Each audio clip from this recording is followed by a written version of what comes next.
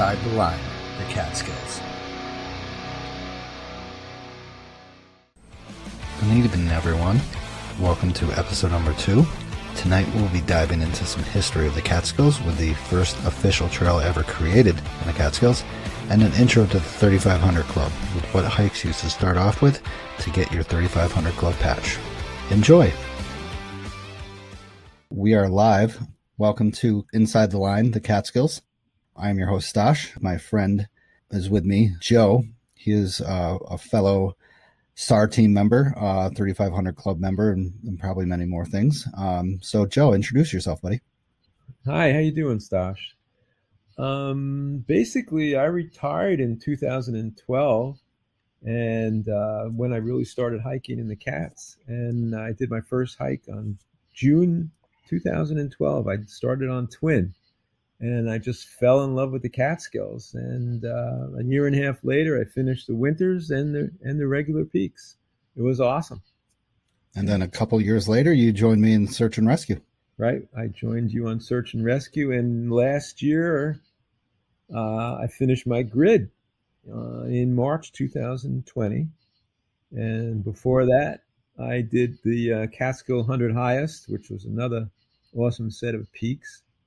And in between all that, I've finished the Whites, the 48 and the Whites, and now I'm working on the Adirondack 46.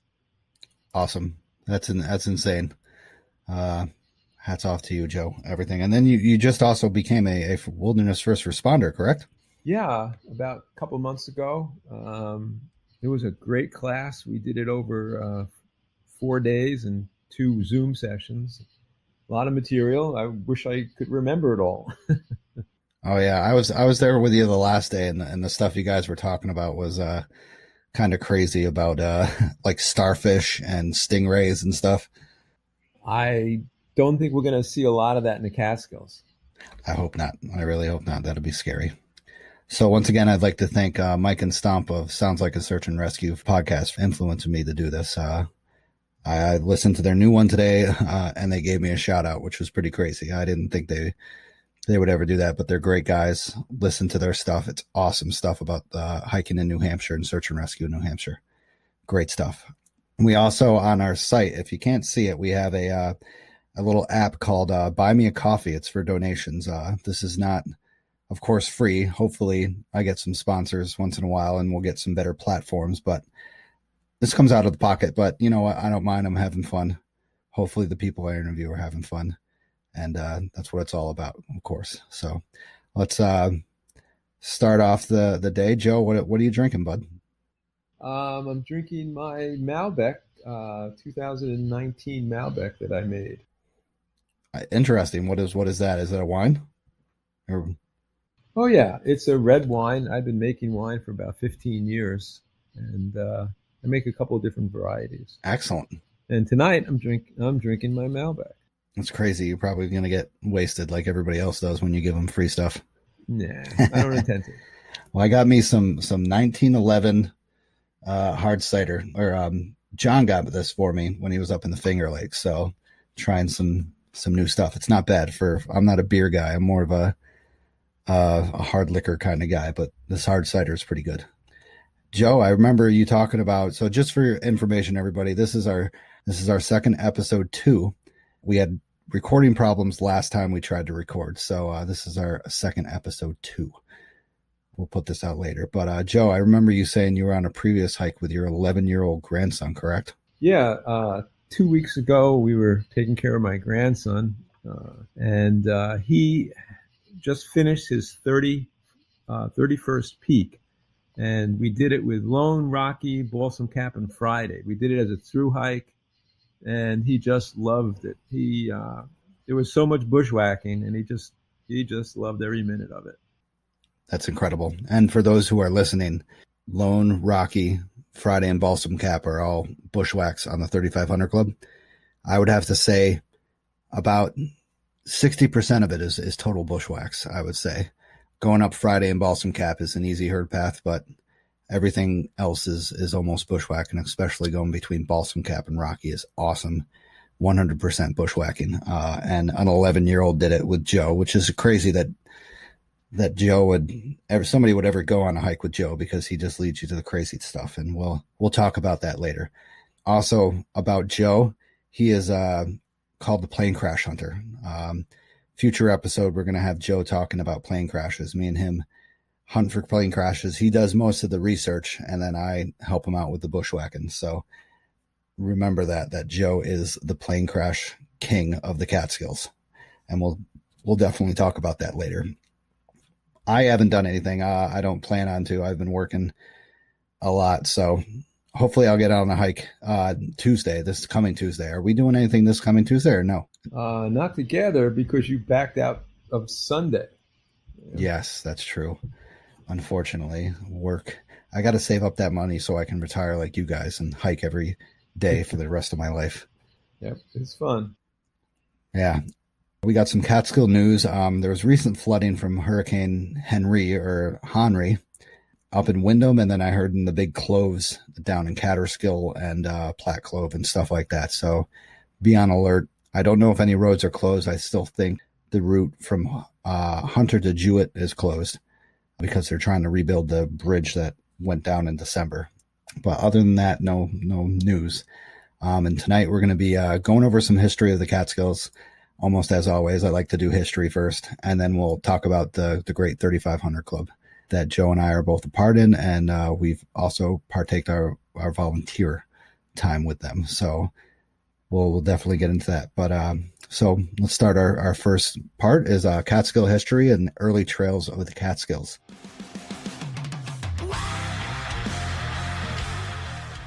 In 1982, the state spent $250 to build a trail up the highest mountain in the Catskills, which is Slide Mountain.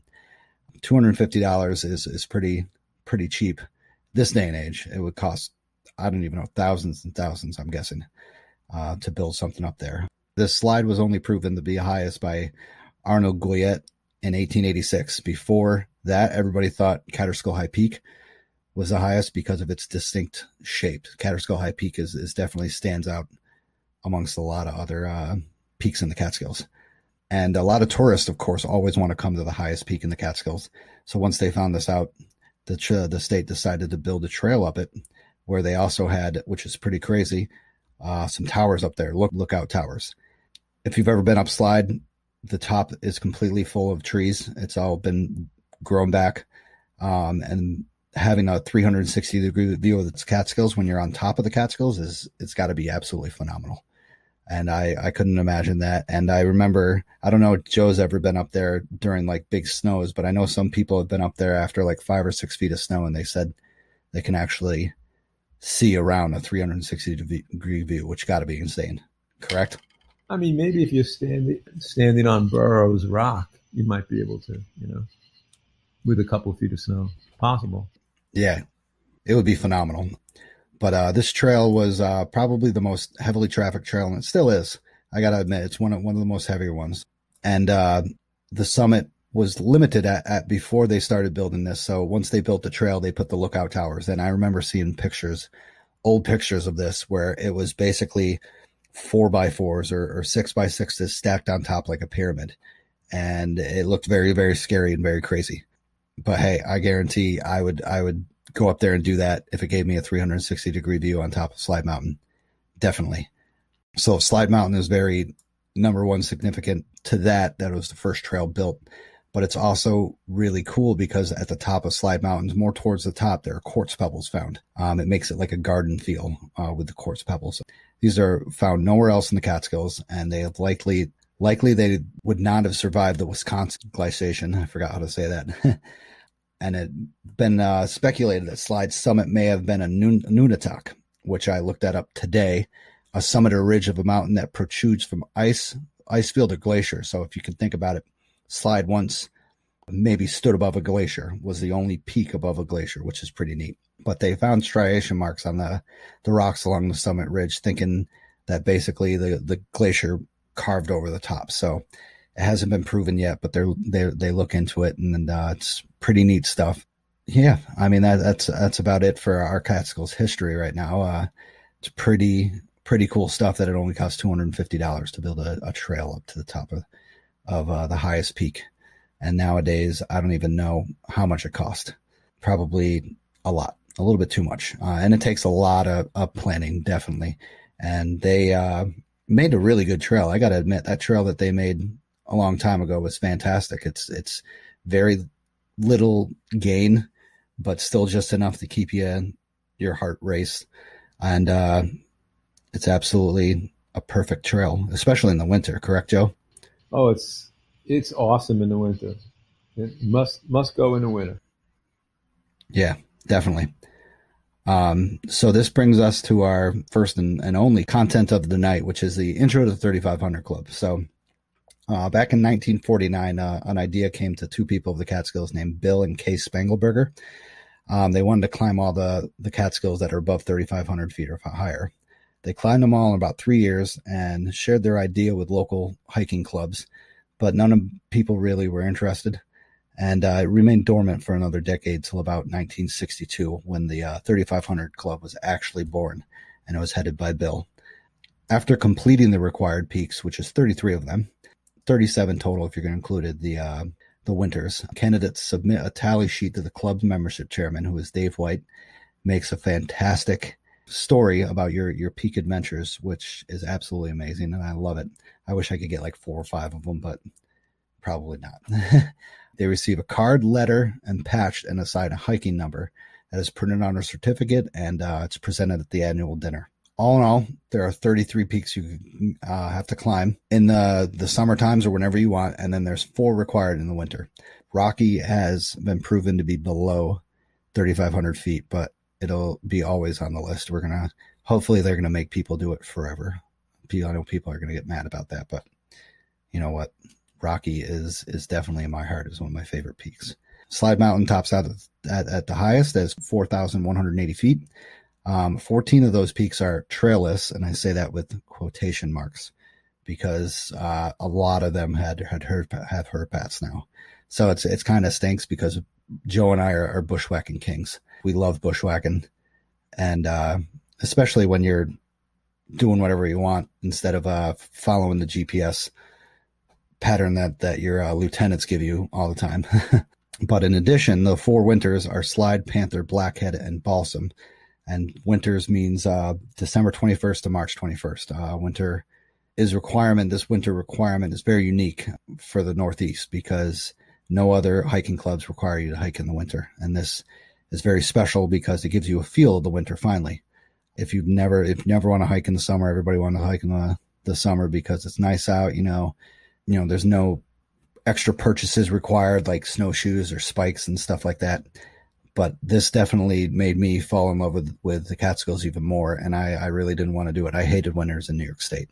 Cold, wet and soggy at times with the snow. It was horrible. But when I hiked my first winter, Panther Mountain during a snowstorm, it was absolutely magical. I fell in love, and I love hiking in the winter. And I know Joe likes hiking in the winter, correct? Oh, it's my favorite time of year to hike, definitely. And I actually think I might have started on Panther also. Oh, nice. Yeah, I think so. Yeah, it's a great peak to hike in the winter as well. So, I mean, we had no views at all, but that sound of there was nobody else on the trail. The sound of the wind and the snow. We had a nice little snowstorm at the time, so it was great. And that's what makes the club unique is that you hike those winter peaks, and then all of a sudden you're falling in love with it. So total, all in all, climbs is 37. There's now 3,600 in the club, and recently, I think it was like 6 months ago or maybe a year ago, they actually became 3,500 people in the club, which is pretty neat. That went out to our friend Julie. Actually, she got the 3,500th member. Mrs. Castle. Yeah, Mrs. or Miss Catskill. We don't. Right. Yeah, Ms. Catskill. We'll get her on here for some time. For some talking about plane crashes or something. But definitely, this was my greatest accomplishment. I gotta say, I didn't think I would ever do this in my life, and it just felt so amazing to conquer these peaks and to have fun on them and to enjoy the amazing views and challenges of the Catskills. If you want a lot of good information, it's catskillmountaineer.com. Check it out. Awesome information. Michael Cantwell does an incredible job on that. He's actually updated a lot of things. I got mostly all my info from the CatskillMountaineer.com website. I don't know. Have you checked that place out, Joe? Oh yeah, I used it. I've did a lot of research for plane crashes on the Mountaineer website. And other things as well. Yes. He's got a lot of good information. He has actually, I think he's the website that has a great piece on lightning, if I remember. Oh, nice. Lightning like strikes on the peaks. Well, just how to protect yourself from and during a lightning storm. Oh yeah, cool. Yeah, he's a great. Has a little module. I think that's him. Oh really? Nice. I'll have to check it out.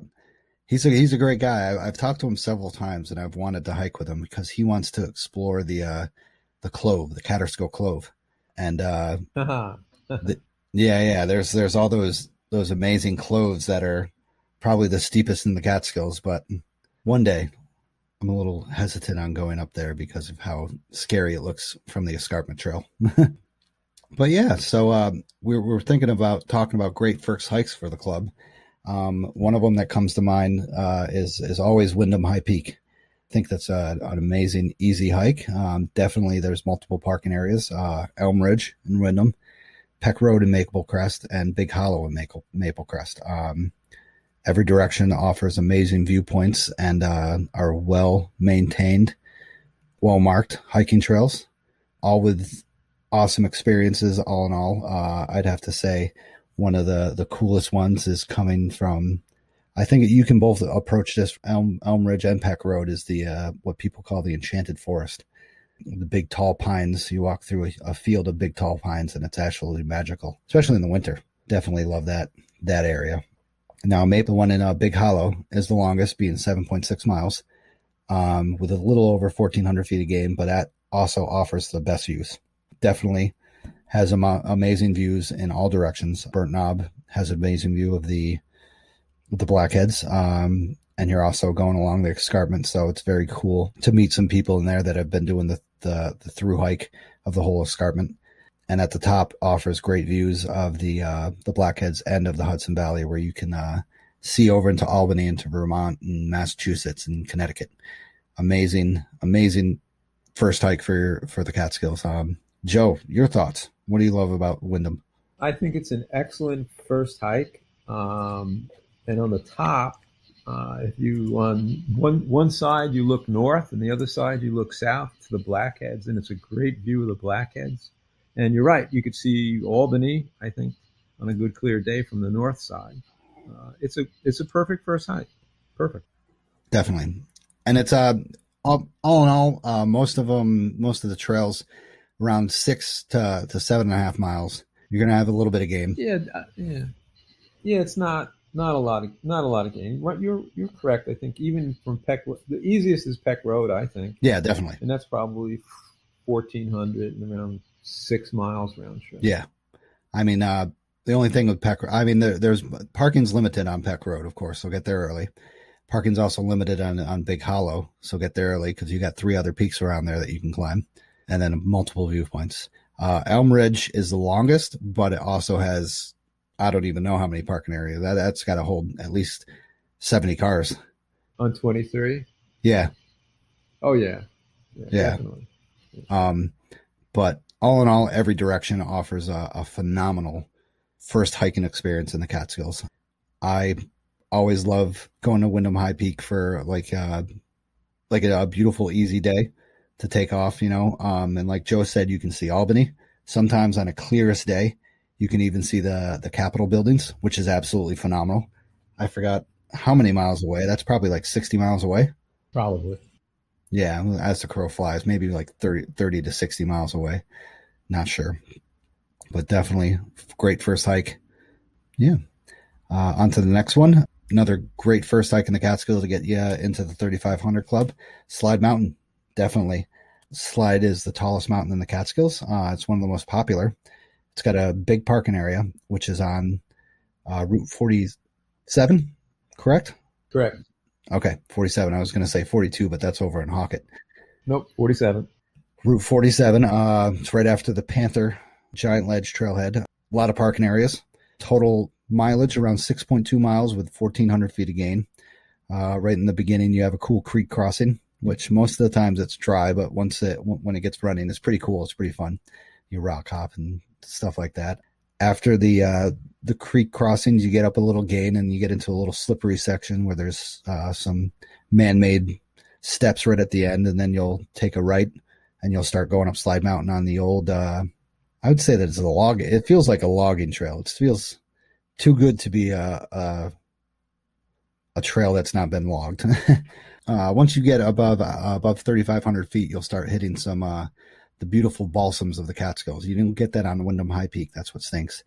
But if you do slide, you get the beautiful balsams, and that really shows you the beautiful part of the Catskills is when you get up in the balsams, you get that smell, that fresh smell of the balsams. I think I have like 4 or 5 different soaps that have the balsam smell because it's so good.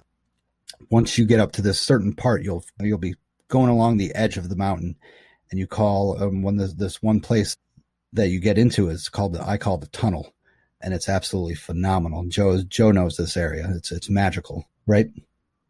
Yeah, it's when you hit, you go pretty far up. It's probably above 35, and then you hit the ridge. You hit the ridge line, and you basically go left across the top of the peak, I think. Yeah, correct. And the way the balsams are on both sides makes it feel like you're going through a tunnel. And in the winter, it's absolutely phenomenal. I have pictures of winter and summer, which is really neat.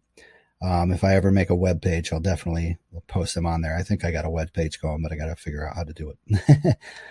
But definitely one of those cool feels. I remember talking to some people at the stewardship, and I told them about that section, and they said that section was absolutely incredible. And like I said, once you get up a little further up, it'll start flattening out. And most of the time, once you get up into the balsams, you'll also hear the wood thrush or the Bicknell thrush. And like I said, I remember talking about this before. I forgot what John Burroughs called the song that they sing. It's like a golden flute with something else. I forgot what it was, but it's a perfect way to know you're in the Catskills is the Bicknell thrush. Song is just what they sing is incredible. And if you can whistle back, because they whistle right back to you, and they love it. And once you get above that certain time, once again with the balsams, you'll connect with nature, especially when you're alone or with someone else. It feels totally different. It feels, I don't know, you're away from everything in life, and you are connected with Mother Nature, and you can see what Mother Nature has created, and it's amazing. And just before the summit is the beautiful viewpoint of Slide Mountain that I don't know, it just feels different than the other places. I mean, they definitely got, I wouldn't say better views, but just as spectacular views in the Catskills. But Slide makes you feel like you are on top of the world. The other peaks around it are only like 100 feet lower, or not even. And it looks like you look over at them and they're small, tiny little specks. It's amazing. And the DEC, I remember recently opened this up in the past couple of years. And they did a phenomenal job. You can see Panther Mountain now. You can see over out to the west. You can see basically, I'd have to say that's a 180 view, correct, Joe? Pretty much. Yeah, it's one of the good viewpoints. Definitely. And I love that viewpoint. And it's great to be when you're alone. I've sat there for hours. Absolutely great. And then once you proceed after the viewpoint, you could get to the top where it's like bare rock. It's not totally bare rock, but there's still pines around you. And you can see old blocks of the old towers on there. It looked like it used to be a fire tower, but there was no fire towers on the slide. So this was all old lookout towers for tourists, really. So it was pretty neat. And I remember reading somewhere that the Winniesuk Club actually charged people to go up there one time, $5 or something. Maybe it wasn't $5. It was too much back then. Maybe like $1 or something. I read that somewhere. I'll have to check that out. Also, when you get to the top, you'll see all the open rock, and then there's the trail that goes down towards Wittenberg and Cornell, and right below that start of that trail is the Burroughs plaque. Joe reminded me about this the last session we had, and it's dedicated to John Burroughs, because John Burroughs, if you look him up, loved the Southern Catskills and loved Slide Mountain. That's where he researched the Bicknell thrush, and he approached Slide Mountain from Woodland Valley, which is crazy. I've done it I think once or twice now. I mean, I've gone down with Joe, and we'll talk about that later. But I've gone up it through one of the ridges that John Burroughs hiked, and it was absolutely phenomenal. I'll have to take Joe up there. Have you gone up that way, Joe? Up that little ridge right off of Woodland? No, I know you. I know you said you have. I'd like to try it. I haven't done it. Excellent. I get to lead Joe on a bushwhack. That's pretty cool. Plaque says, I mean, I wrote this down very briefly. I took a note on it. It says, he in his early writings introduced Slide Mountain to this world, and John Burroughs slept several times below this rock. And this perfectly makes perfect statement about the Catskills. Here the works of man dwindles in the hearts of the southern Catskills. I agree with that, definitely, especially when you're bushwhacking out there. You seriously see no trace of man, and it's absolutely phenomenal. Once again, one of the best hikes.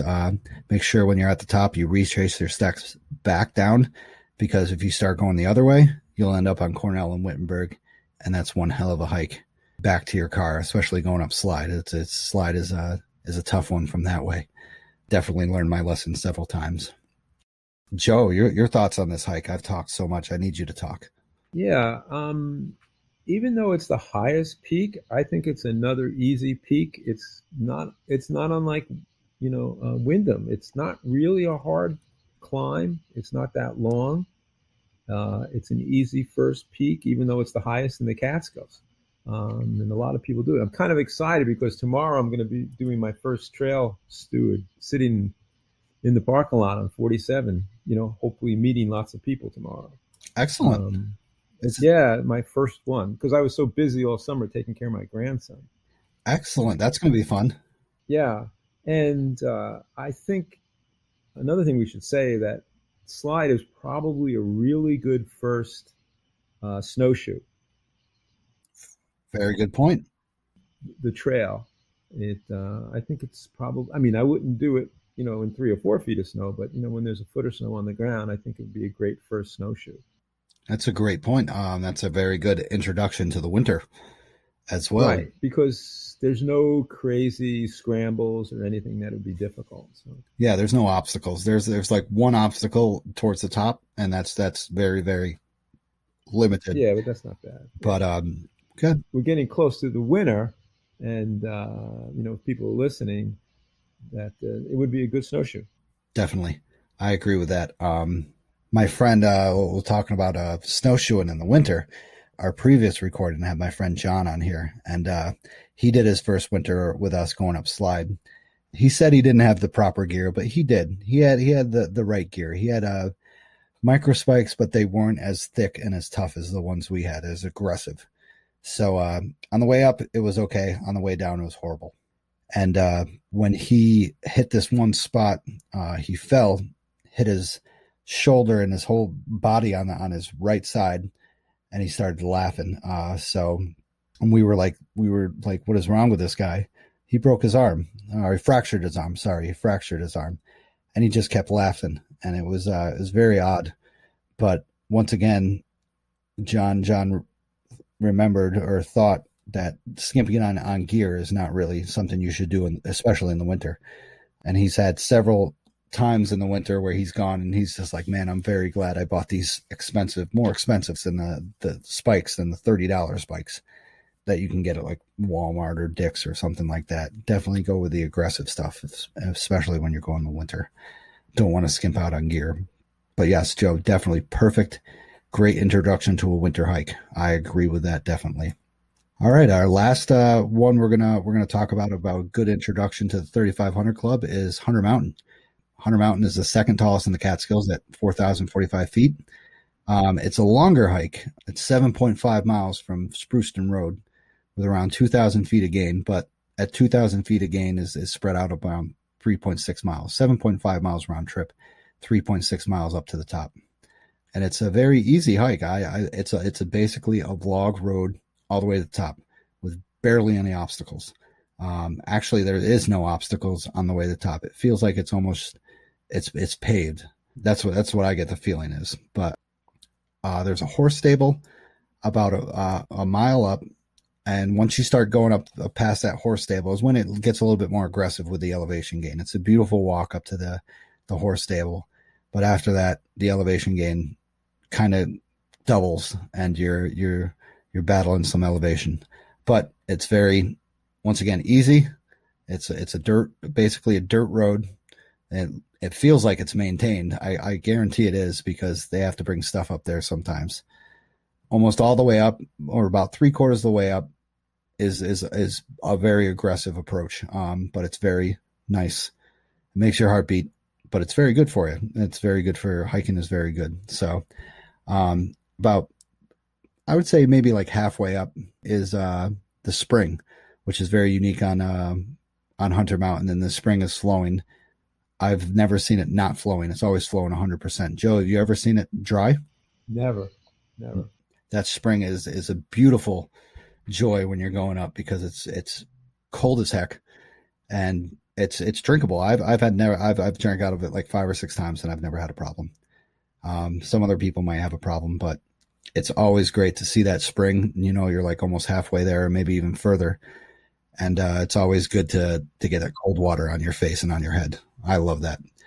A little bit after the spring is the spur trail to the lean-to, which leads you out to the Great John Robb lean-to, and a beautiful view of the Spruceton Valley. Don't skimp on that viewpoint, because it's a couple hundred feet, not even, or maybe a little bit more, but it's a beautiful viewpoint. You don't want to miss out on a viewpoint, especially on a cloudy day when you're going up Hunter and you can't get anything in the on the fire tower. So definitely, it's also a good place to relax and catch your breath, and then proceed on to the hike. One thing about going up Hunter Mountain is once you get to the top, it flattens out a little bit, and there's a lot of muddy spots. Just try to stay in the middle of the trail. Trail widening is not good, especially in these places where the trail is already huge. You're already going in the balsams and stuff. So just get muddy. It's just mud. It's no problem. What are you there to hike for? The views and to get your feet dirty, right? So after you get all through all that mud, you start gaining a tiny little bit more, and you're finally at the top of the mountain with the fire tower. One of the best views in the Catskills, 360-degree view. You basically see almost everything. The only full path you don't see is the Devil's Path. You get to see the Blackheads. You get to see the Burros Range. You get to see the Spruceton Valley. I don't know. It's a very awesome view. I was just up there 2 weeks ago. I didn't get any view, but I still enjoyed it thoroughly. Yeah, basically right after that, you retrace your steps back to your car, so you don't go, once again, there's other trail systems going to other directions. Don't want to go that way, because then you'd have to retrace your steps back up the mountain, and it's a pain in the ass, especially when you go down Becker Hollow. Becker Hollow is a fun one. So excellent. That's a good first introduction to the Catskills. What do you think about this Hunter Mountain hike, Joe? Well, out of all three, this is the toughest one. Not that it's very difficult compared to the rest, but I mean, it's probably the hardest of the three because of the elevation gain, and a little bit longer. But, I've went up there probably 6 times before I went to the lean-to, and the lean-to is really a treasure, because you go through these boulders the size of, I think they're probably the size of houses, right? Don't you think so? Oh, yeah. They're huge. And you go through this boulder field, and then you get to the view. And you're correct. It's probably a good couple of 100 feet. And that's all it is. And you really should go there, because I know I didn't go there for a couple, after 6 or 7 times up. And I finally went there, and I was going, wow, I really missed a great section to go through and a nice view. One thing interesting, though, you were talking about it being a road. I know maybe a couple of years ago, they put a lot of gravel down on the road. And I know every time I descend, I wind up slipping on my butt on the way down. It's because of the gravel. You have to be careful, and watch your step on the way down. I agree. I think I know where, right after the horse stable, correct? When it starts gaining. Yeah. Almost all the way up. Steeper sections it's just a gravelly, maybe they didn't put it down, but it's just a gravelly section, and it's kind of slippery. Agree. So it's not terrible. Once again, proper footwear, stuff like that, water, food. We'll go over that in a couple minutes. But yeah, Joe, that one spur trail that goes to the lean-to, they got, like Joe said, the great big rocks, and you get to squeeze yourself through one part of it, and then you kind of nudge your way through another part, and you get to the lean-to, and it's a very cool spot. Kids probably love that. I guarantee the kids love it. I know I do. I got it. My grandson thought that was the best part of the hike. Oh, nice. I mean, it is. It's a fire tower, so it's a fire tower. It's just a log road all the way to the top. So definitely taking this little side trail that's only a couple 100 feet definitely gives a different feeling to it. So it's really, really neat and really fun. Once again, three hikes for great introduction to the Catskills 3500 Club is Windham High Peak, Slide, and Hunter. Check them out. We talked about Windham High Peak on that last episode, so it was pretty cool.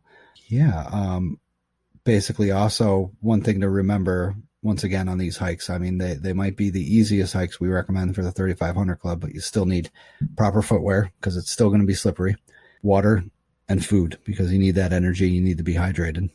There have been several times where people have been dehydrated and have to be taken off these simple peaks. So don't skimp out on food or water or shoes. Shoes is a good thing. So once again, that's a great introduction to the Catskill 3500 Club. We'll probably put more on a later episode. We'll put more hikes on there. I would have to say we'll probably put the toughest, which will be fun because there's definitely some good tough ones out there. But we're also going to bring it into our last segment. I don't have this written on the note, Joe, so this is kind of a surprise.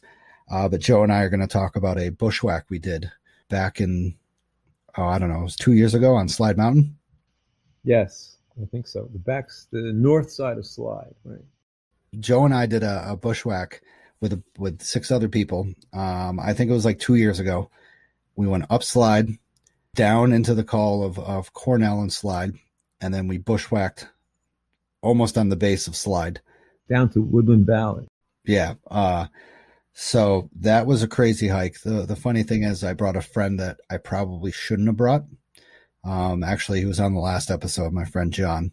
I don't think he was ready for this type of bushwhack, and it was intense. Some of our friends that went on the hike, one of them, probably one of the most experienced hikers in the Catskills, said it was the toughest hike that he's ever done. And this was good old Joe's idea. We were actually looking for a plane crash on the side of the mountain. We didn't find it. We scoured the mountain, but what an experience, huh, Joe? It was an interesting place to go. We went, as you said, over the top, and then we went down the north side down to Woodland Valley.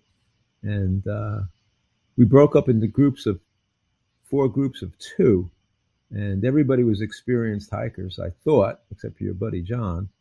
And nice. And then we picked a place about 1.5 miles across the mountain at different elevations to meet up. And I was a little nervous as people were trickling in late. Yeah. So during the middle of that hike, I had my friend John with me, and I was nervous as heck because he just kept falling and falling, and he looked miserable. So in the middle of that hike, when I really think we were only like not even 1/4 mile away from you, Joe, and I was like, I'm going to have to helicopter this guy out of here. How am I going to get him out of here? And I think he was thinking the same way too, but he said later that in his mind, he knew he had to get out and he was going to get out himself. So, but like Joe said, Joe made a meeting point on a GPS map, and it was crazy because we all were spread out at different elevations on the mountain. So there was 4 groups, and we were all spread out, but we all met at the same point, which was absolutely phenomenal because I was just like, this isn't going to happen. Well, we basically did a grid search over, a couple of square miles. Yeah. Good point. Yeah. It was awesome. We were looking for what type, was that the B-52? It was supposed to be a B-17 that I read in an online report. But after I did some more extensive research, I don't believe there is actually a B-17 in the Catskills. And that's a huge plane, right? Oh, it's a 4-engine bomber. Yeah. Oh, wow, that would be awesome. Yes, I thought so. Just and you got to admit, if that was somewhere there, we would have at least seen some remnants of it. Oh, if it was there in that area, I think we would have seen it. But yeah, definitely a great adventure that Joe has taken me on amazing adventures, and I guarantee he still plans to. Like I said, Joe and I are plane crash hunters, and that's going to be a different episode. So hopefully the next episode, we might do that as the next episode or the one after that. But plane crashes are Joe's specialty, and it's somewhat my specialty. Joe, you got like 27, 28 under your belt? 27 so far. 27, and I think it's 21 or 22. I forgot. But it's going to cost you for the rest of them. Oh, it's going to go. Oh, okay. I don't mind, because you've taken me on some crap that I don't want to go on again. But I say we say that all the time, Joe, and I think I would probably do it again. Yeah, I mean, you're out there in the Catskills where nobody else, I think, has ever been. Some of the places we go. Exactly. But once again, I'd like to thank everyone for listening. And if you want to buy me a coffee for I don't know what reason, I'll put a link up, whatever you want to do. And I thank you, Joe, for participating in this. Hopefully we'll have you back for future ones. Definitely will. Your knowledge and your expertise of the Catskills is definitely well thanked. That's how you say it. Definitely thank you for joining us. Joe, any last words? No, I had a lot of fun. I appreciate it. Thank you, Sash.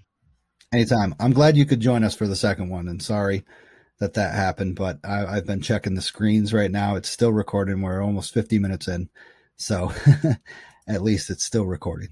So once again, thank you everybody for participating and listening to our episode number 2, and we'll definitely talk to you later. Thanks. Bye.